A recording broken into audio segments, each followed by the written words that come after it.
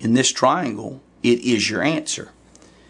But this same reference angle is the solution here. So how do you find angle B? Well, angle B is going to be 180 minus 56.76.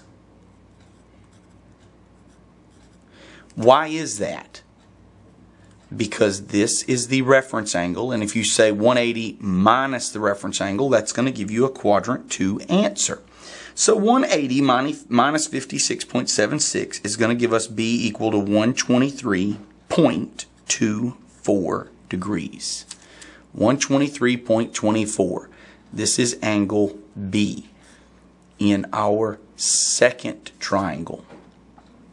So I'm going to put 123.24 degrees. Okay?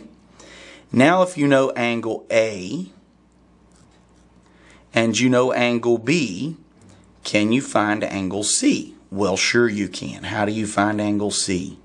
It's going to be 180 minus A minus B, which is 180 minus 42 minus 123.24.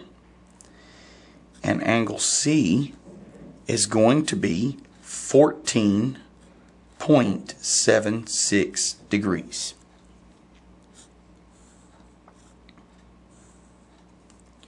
.76. So up here we can write 14.76 degrees. Okay, now I know angle A, I know angle B, I know angle C, I know side A, I know side B. What's left? Side C.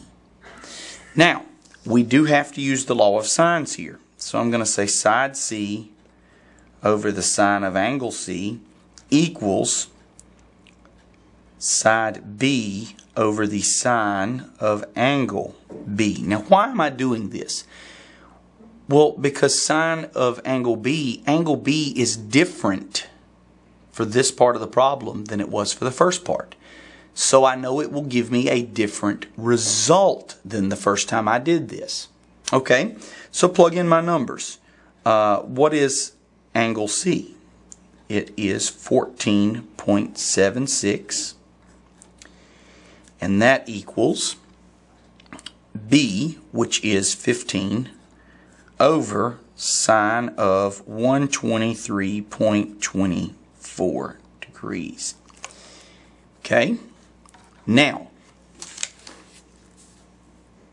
multiply by sine of 14.76. You get C equals 15 times sine 14.76 over the sine of 123.24 degrees. And when you plug all of that in, you're going to get side C equals 4.57 meters. So there are the answers for the second triangle. And you can write that in here, 4.57 meters. And what you can see is side A,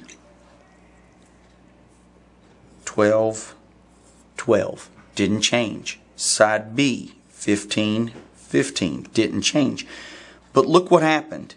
Angle B went from acute to obtuse, which caused angle C to go from 81 to less than 15, 14.76.